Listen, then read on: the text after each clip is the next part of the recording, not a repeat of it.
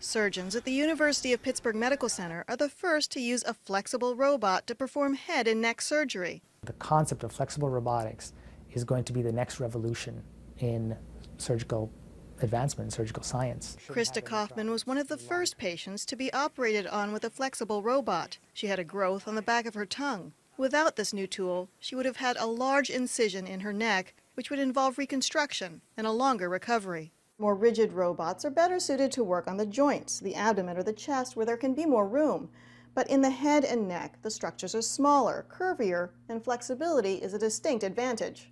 Tumors of the back of the tongue, of the tonsil, even of the larynx or voice box region can be addressed with this flexible system. So how's your swallowing?